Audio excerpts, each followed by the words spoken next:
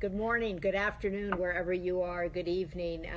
We have a real treat for all of us today, a conversation with Marita Golden, and this is her new book. It's called The Wide Circumference of Love. And let's just take a moment and pause and look how gorgeous that cover is. And I just think it's so beautiful. And this is a book, it's a novel, but its underpinnings are fact. And it's true. And Marita is an incredible journalist, and she has uncovered all of the facts pertaining to Alzheimer's in the African American community that I think the vast majority of people don't know about. And you wrapped it up in this beautiful novel. So you set out to write this, and it took you 4 years because you uncovered so much information you didn't know about.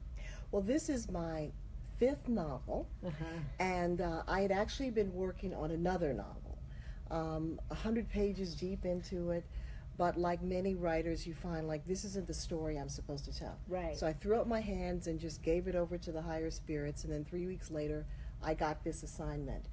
And I don't have any family connection with Alzheimer's, but I said, well, I must be the vessel.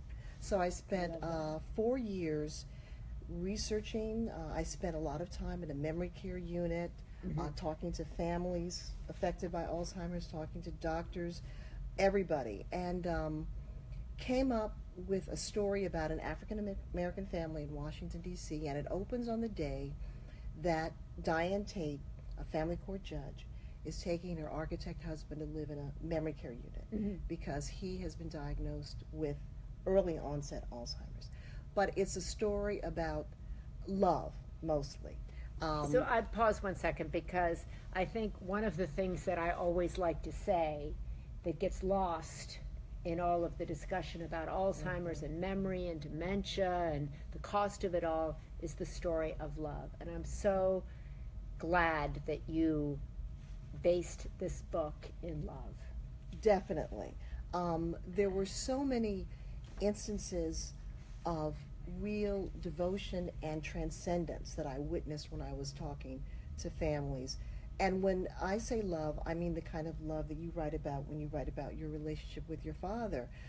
That love that comes out of our ability to witness to people as they're going through something really, really hard. Yeah. And for people with Alzheimer's, they are in this place of complete openness and grace, where they are right here now. Right. And the people that I interviewed who were most satisfied with caring for their loved one were in that place with them, where there was no judgment, there was acceptance of what was, and those walls that had previously existed had all disappeared. And so I just heard some amazing stories of love and commitment. I'll never forget it. I was attending a conference that was given by Us Against Alzheimer's. And on the panel was a woman who'd been diagnosed and her son who was caring for her. And he said the most amazing thing. He said, I talked to my other siblings about how important what I'm doing for our mother is. And I say to them, come get some of this.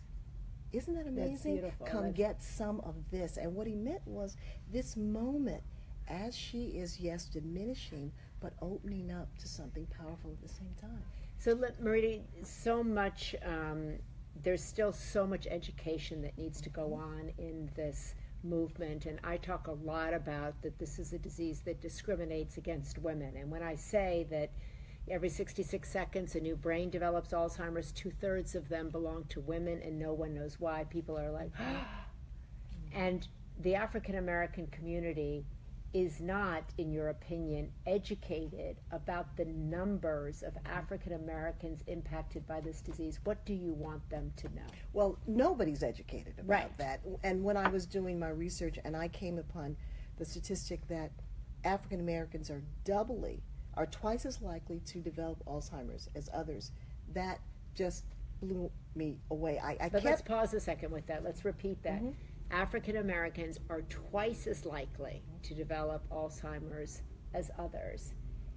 So they don't know that, and then they probably don't know, like nobody knows, that women are, the most vulnerable. And that means that means African American women Right, are who are leading, the matriarchs, right? Yes, and the caregivers are really impacted by this disease.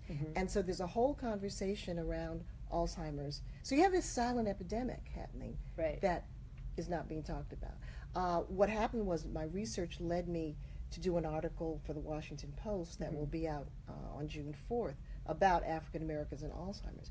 And in addition to the statistic about being twice as likely to develop the disease, there's the other statistic that African Americans are only 3% of That's those. live TV. Someone's just walking right by in the middle. That's okay. That's how our office is. So go ahead. 3%, African Americans, only 3% of those enrolled in clinical trials to find a cure. Latinos are 1.5% of Right. those enrolled. And by 2050, African Americans could be 40% of everybody with Alzheimer's in America. Those are devastating statistics. Right. And they tell a story of a society and a community that hasn't really risen to the challenge quite yet. Do you think they haven't risen to the challenge because they don't know there's a challenge, Yes. or because they're too scared, or All what? of that. They don't know it, and there's enormous silence and shame about discussing the disease in the African American community. I think in every community, because there's a sense of hopelessness around it. So why discuss it? Because Exactly. nothing's going to happen. And Exactly. we here at the Women's Alzheimer's Movement and in the Maria Shriver community are constantly trying to say there is hope. It's around the corner. We have to fund it. People have to participate in trials, and there are things you can do in your daily life every day that don't give you a guarantee, but that Exactly. we hope can push it back or prevent it. It's like lose weight, exercise, Right. expand Move. your social Move. networks. Yes. One of the challenges, African American women, for example, often have fairly complex, intricate, and supportive spiritual lives. That's Deeply, good. deeply religious, have great networks of friends. But in terms of exercise and caring for the body, that's where there's a real challenge around the diet and, as you say, moving. Right. So there needs to be conversation about that. Right. I just was saying that this week we're going to do a big conversation about women's brains and women's bodies, and I say it's the conversation we should all be having because there is a connection. And so, what are you hoping that this novel? Because let's come back to that. It's not a, it's not a like a report. It's a Right. novel. Right. It's a love story.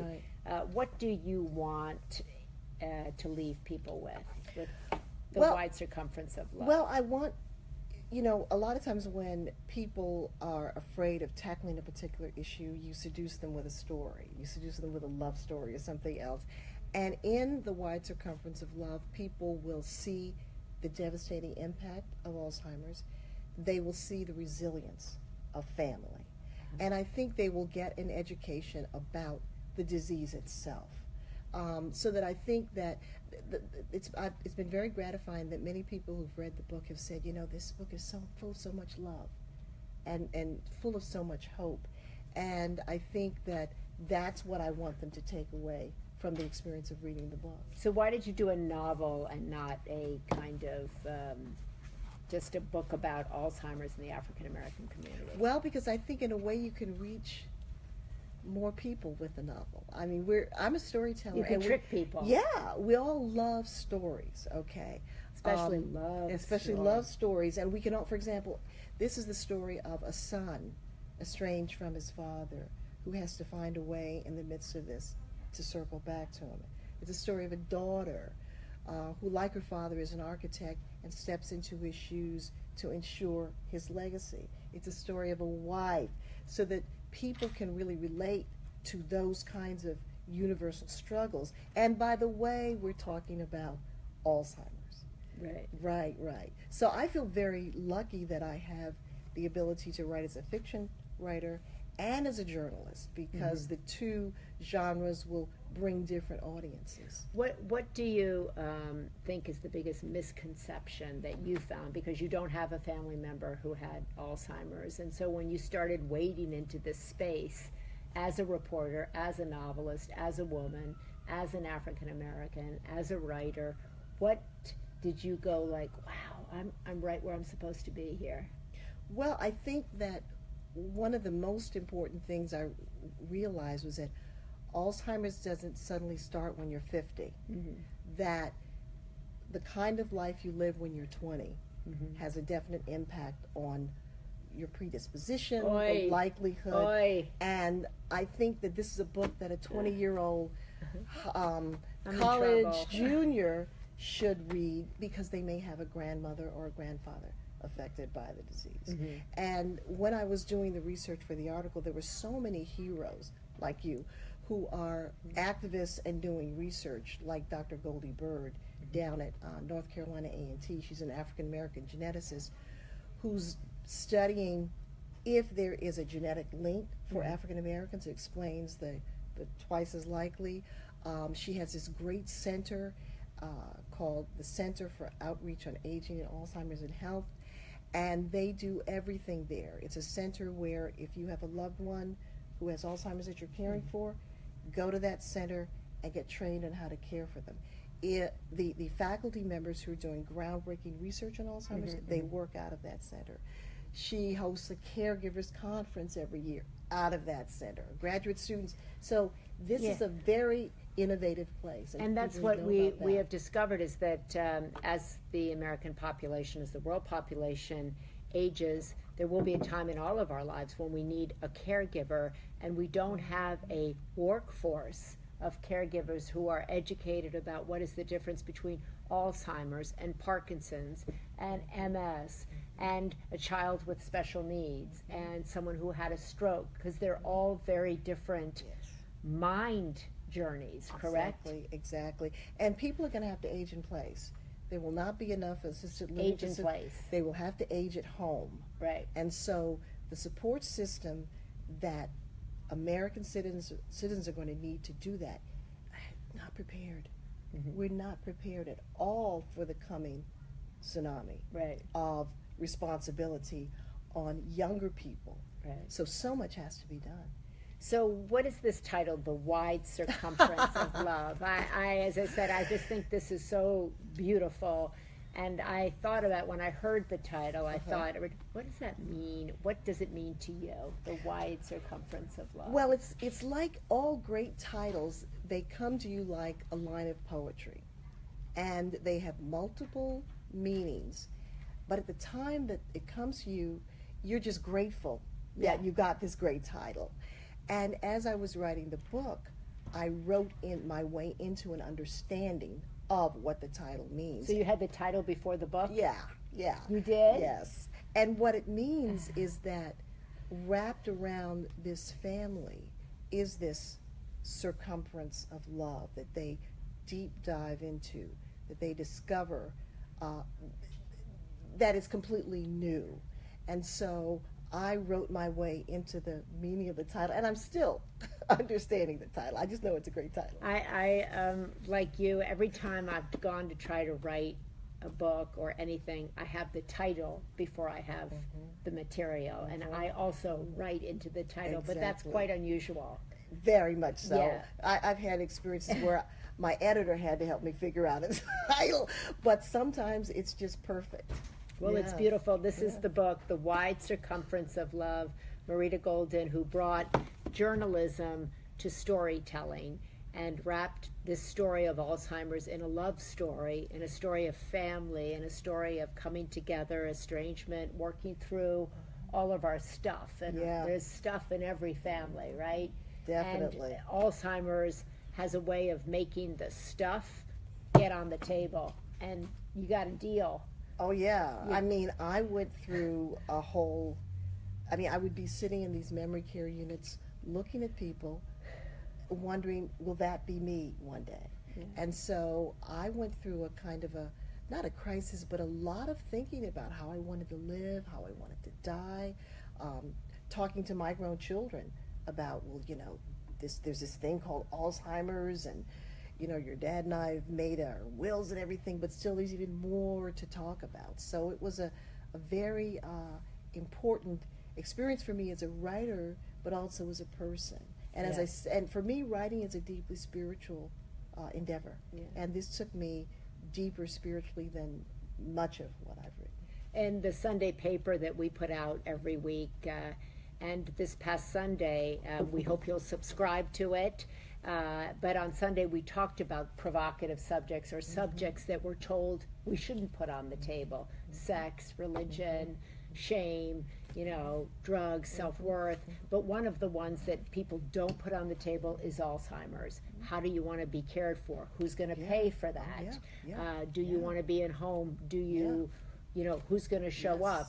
And how that all unfolds. And it's one of the most important conversations we can put on the table, because our children, it's going to land in their lap, as I say, caregivers on deck. And the more we can talk about in an open way, so that when something does come to our door, we're equipped and we have the language, and it's not the first time we begin to talk about it. Yeah, I felt that when we sat down and talked with our children about this, they were a little skittish. Why are you doing it? Do you have Alzheimer's? Yeah, that's every time I go to the doctor, my daughter's like, do you have Alzheimer's? I'm like, not yet, but I'll let you know if I do. But I realized, I said, I'm giving you a great gift now.